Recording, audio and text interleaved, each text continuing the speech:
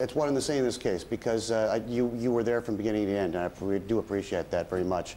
And just final thoughts, just on our final few seconds of the show, seeing something like that, we're doing ourselves as a human species. I'm very moved by what O'Barry's doing. I mean, really, they're trying to mix up the two issues, but it seems to me he's doing two things.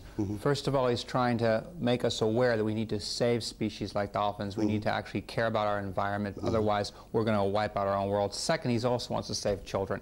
Why should we be giving children cheap sources of food to go to school? So I think, actually, you know, we need to have more activists like this, because if we don't do something about the environment, we won't have a planet to live on. Amen. Laurence, thanks for your time today, and thanks to Rick O'Barry.